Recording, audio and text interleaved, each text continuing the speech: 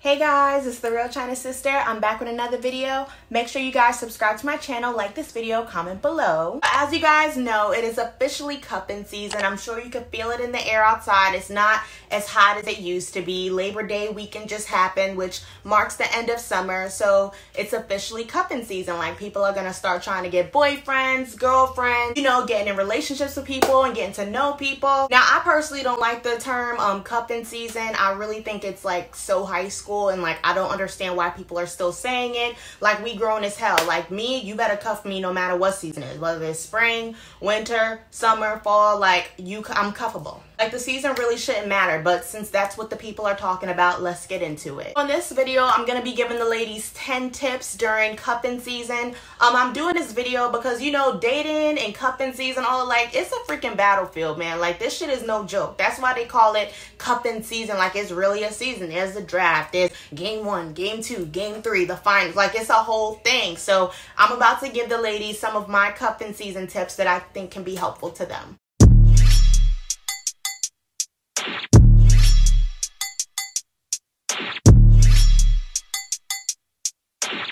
The beat live, you know Lil Juke made it.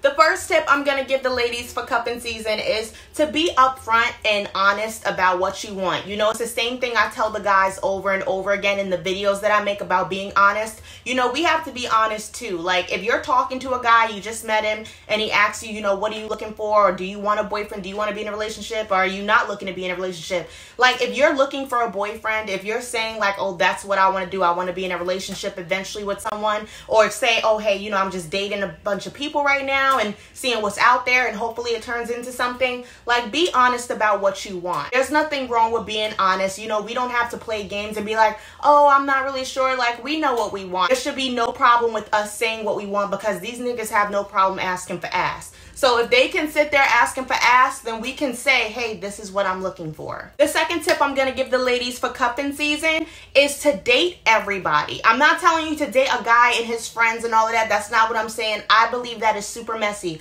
Again, women, you could do whatever you want, but I think that's messy as hell. Don't be dating a guy and all his friends. Like, that's not cute. Or one of his friends, like, it's not cute. What I mean by date everybody, these men are out here, they're talking to mad females. They're talking to mad women, texting like 20, 25 women at a time. Do not place your eggs all in one basket, ladies. Date everybody, get to know everybody. You know, even if you have the guy that you like and he's telling you, oh, you know, I'm only talking to you. Niggas love to say that. And I don't care how nice you think a guy is, he's not only talking to you, and I just wouldn't believe that. You know, and even if you're like me, you know, when I was dating around and stuff, it was very hard for me to get into the groove of talking to or texting with multiple guys, because I'm just not like that. I'm a relationship girl. I'm a one-on-one type girl. But ladies, you know, this is a vicious world of dating. These men are out here talking to a bunch of girls. You don't want to be sitting there talking to one guy every day, then all of a sudden you're not hearing from him, or all of a sudden he hits you with, you know, me and you can't talk no more because, you know, I got a girlfriend now. Like, you don't want to be in that situation. So ladies, try to date and get to know multiple people. You know, when you're single, you can do that. There's absolutely nothing wrong with dating a bunch of people. I didn't say sleep with them now, but it's nothing wrong with dating and talking to multiple men. Which brings me to my third tip for the ladies during cupping season. Stay out of these niggas' houses. Ain't shit for you there, sis. You know, if you're dating and you're genuinely trying to be in a relationship and you're genuinely trying to get to know a guy, I would just stay out of his house. Like, to each his own. Do whatever you want, but to me, nothing good ever really becomes of that. Men, a lot of the times, cannot handle being in a house or in a private setting with a beautiful woman, you know, or any woman, period. You know, I would just keep him outside. You know, y'all go, I'm not saying y'all got to spend money every time y'all go out. Go for a walk in the park, you know, go for a walk down the street. I don't care what y'all do, but try to stay out of his house. There's no reason for you to be there, you know. Then you'll have the guys that are like, oh, I can cook you dinner. Like, sis, don't fall for that. Those are the men that have their own place and, oh, they want to quote unquote cook for you. That's quote unquote almost for he wants to get in your panties. Like, just keep him outside when you're first getting to know him. On the first couple of rounds, sis, stay outside. Oh, the only time you should really be in his house is, you know,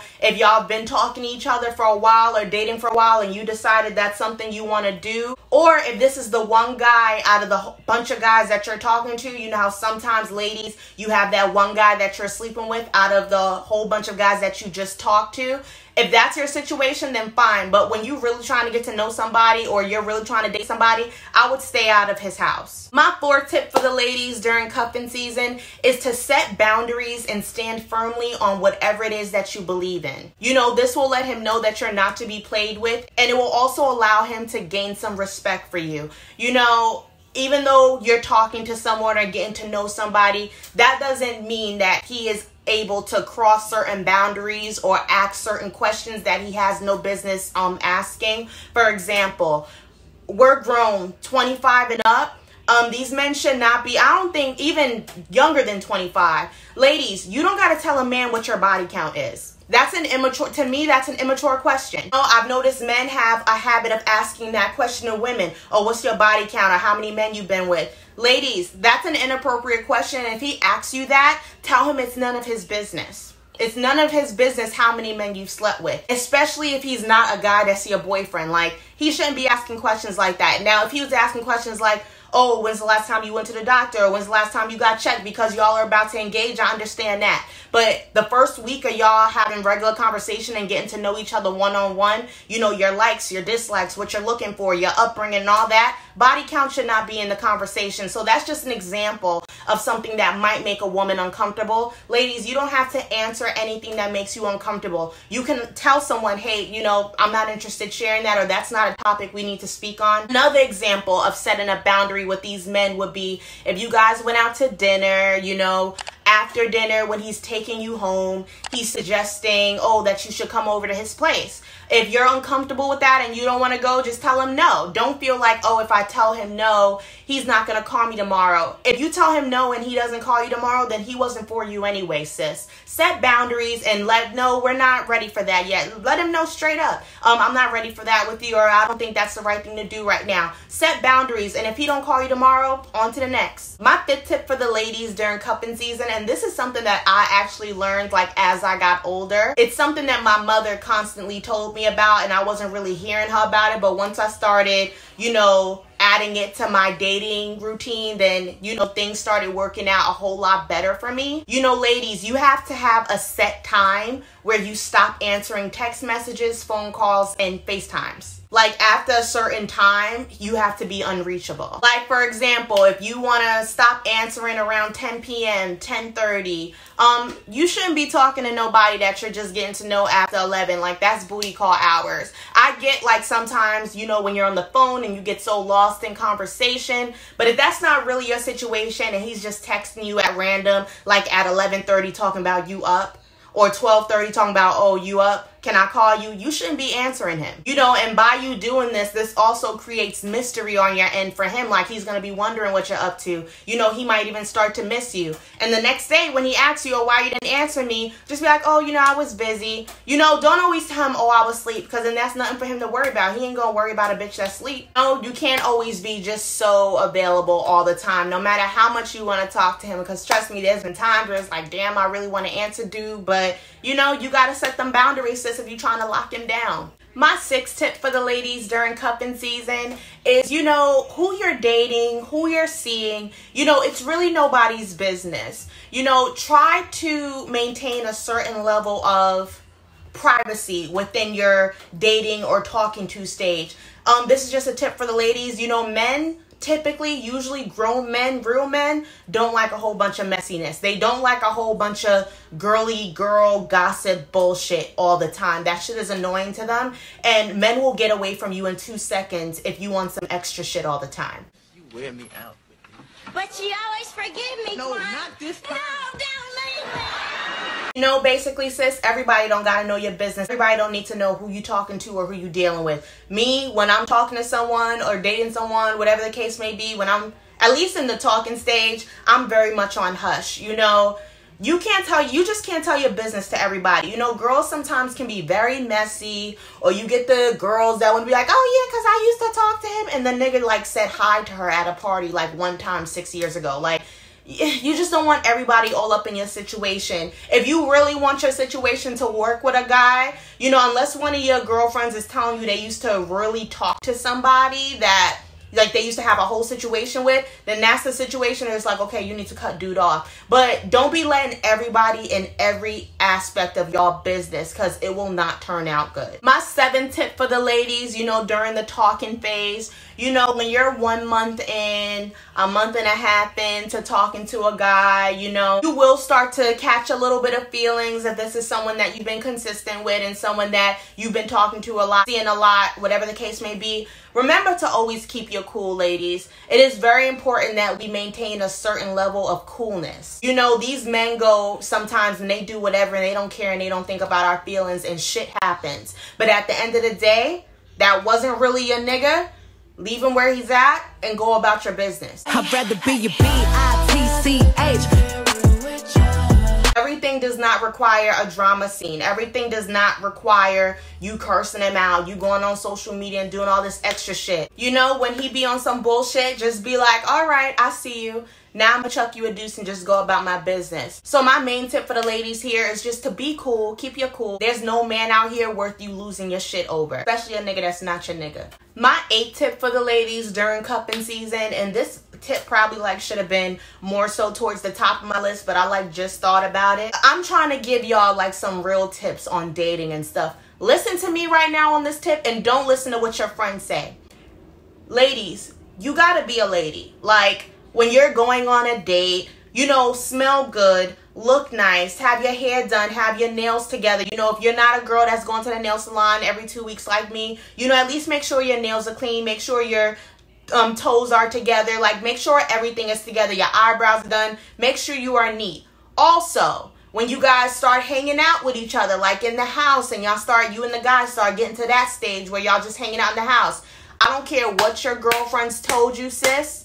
It is not cute to fart. It is not cute to burp. And it ain't cute to snatch your wig off at that man's house. Like, I'm sorry, that's just way too comfortable, sis. That's not cute. Like, I don't care what your girlfriend told you. Oh, I take my wig off. Listen, I would never, and I've never worn a wig. These is bundles. I would never take my bundles out in front of a man and just be sitting there with braids on talking about how you doing. Like, don't nobody want to see that. You know, allow there to still be some mystery to you, sis. Like, there's no reason for you to be snatching your wig off at that man's house like that. Like, he's gonna forever remember that. And it's not even like y'all married or anything. Like, I understand if you guys are married and y'all been married for a while and he's sitting there taking your braids out or he's taking your weave out or your wig off, whatever. I understand marriage, but talking stage and boyfriend, girlfriend, I'm seeing a lot of y'all out here just snatching y'all wigs off it like it's a hat. When y'all get to y'all man's house, like y'all sitting it on it like it's all good. Like, that's not cute, sis. Nobody wants to see that. So just remember to be a lady and keep it cute.